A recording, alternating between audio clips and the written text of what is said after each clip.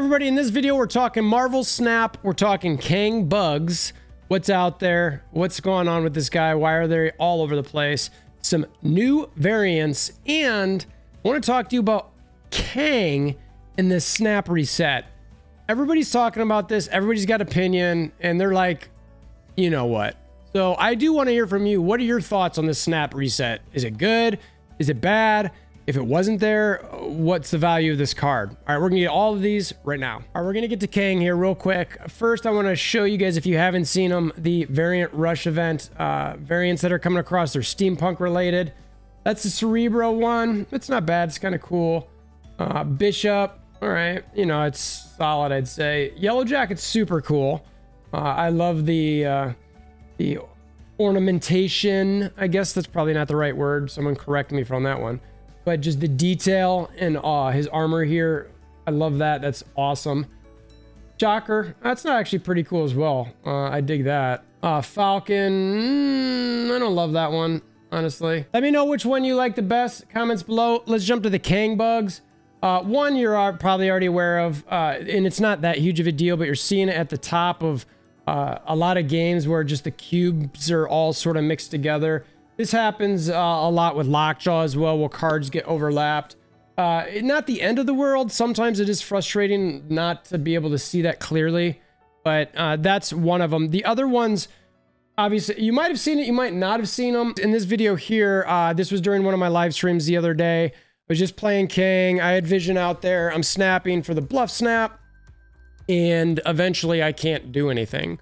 It just, I have no options to do anything. I can't move my cards around. I believe they gray out at some point, and it's just really sort of annoying and frustrating. Heard of a lot of loops, obviously, and we're going to get to those in a second.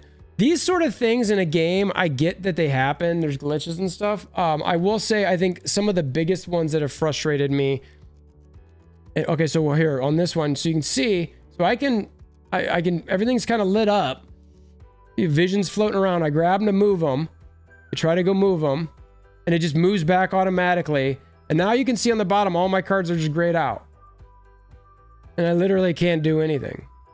I'm just like stuck here. And that's obviously I get frustrated and I'm like, okay, what the heck's happening? I'm trying to move things around.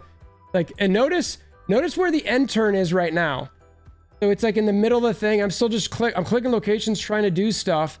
I'm not thinking about retreating and then it just starts playing. And I'm like, okay, like I didn't even do anything there. So it was super, super weird. I'm like, all right, you know, I was really, really frustrated by that. I don't know how or why it happened, but I felt like I had a number of decent plays there and I just couldn't get it figured out. So anyway, that was the one I went through. Like I said, the one on the phone, it kept doing, the result was similar, but I was able to retreat at least, so I wouldn't lose all the cubes in this case. And in my phone, it just keeps cycling through. And every time you get back into the game, the progress bar for the turn ending, it starts going faster and faster and faster because the game's registering this time and it's got to catch you up. And eventually you just have to click retreat because you can't do anything. It's really, really frustrating. One, you know, oddly enough, this one does have X Mansion in it. So in X Mansion, you can get Morph.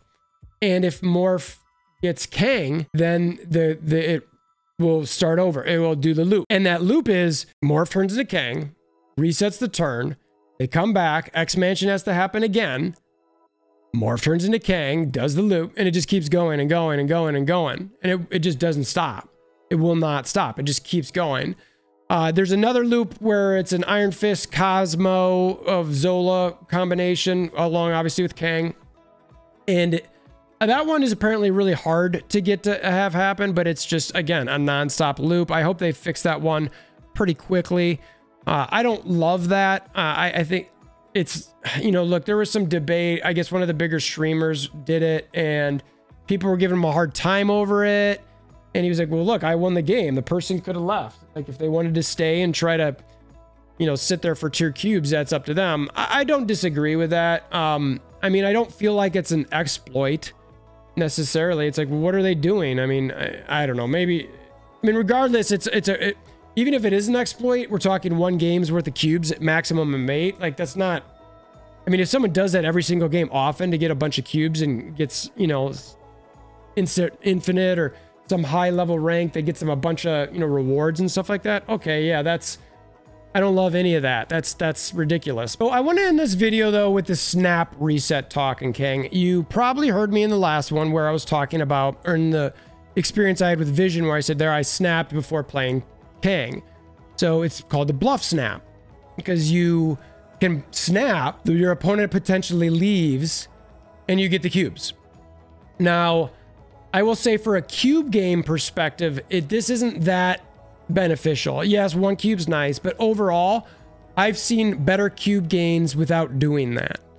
I've done better with snapping earlier in making sure there's 2 cubes locked in, because I see I have a good hand and the locations are in my favor or something along those lines, and I'm able to pull off the win, versus getting 1 cube to get somebody to back away because I'm about to play Kang. So there's talk about whether Kang should be allowed. And then when you do this bluff snap, the reason it exists is because after you play Kang, the snap before Kang on that turn goes away. So it's a snap reset. Now, if you, like I said, if you snap before the turn Kang, like turn 4 you snap, you do turn 4, and then turn 5 comes, it plays, and then turn 6 comes, and you play Kang, and if you play Kang in either turn 5 or 6, the snaps don't reset. It's only when you snap the turn Kang is played. So during that happening, a lot of people are starting to talk about, oh man, that shouldn't happen. It's, you know, the snap is meant to be something that's, you know, you only use when you really think it's appropriate. And I'm like, well, yes and no. Part of this game, and I've talked about this before, Texas Hold'em. People bluff in Texas Hold'em all the time. People bluff in this game all the time. You hope your opponent backs off of it. Sometimes it's in your favor, sometimes it's not. Like, and you can bluff snap and it erases. Like, that's different? Yeah, I guess it's different because it's a bluff that you have no repercussions on.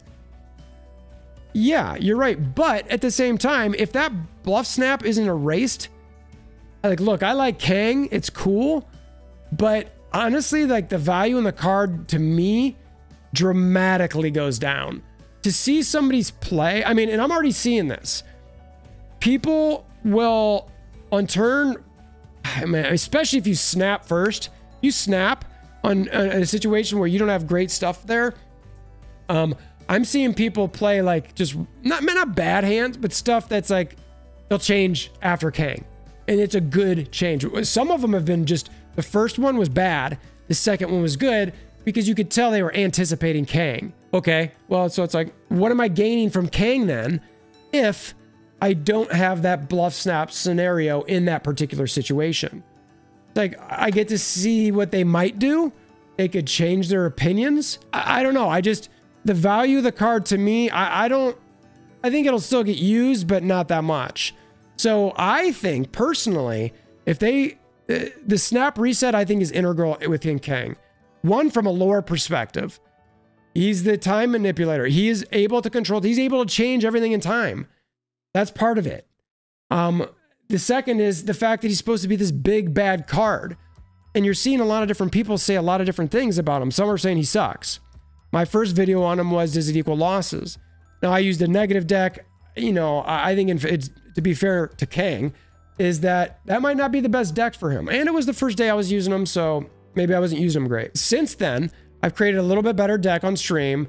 I'm enjoying it a lot more, and I'm having more fun with it, and I've climbed a little bit more. But part of it is some of that snap situation. Now, I think that it's the snap, yes, I want it to matter. I want it to be important, but I think it still matters and is important with Kang.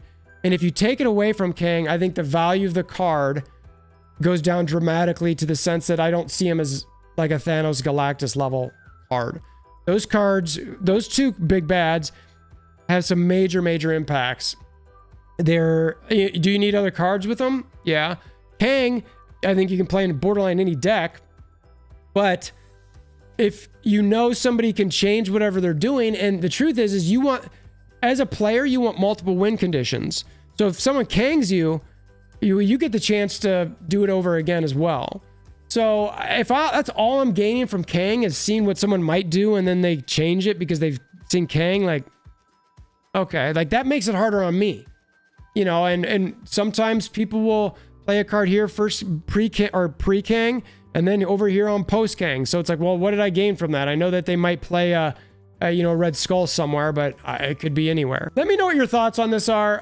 It's a hot topic right now. I'm going to be on the side of they need to leave the snap reset right where it is. I think Kang is fine where he is for now, until I see something that's like straight broken with him.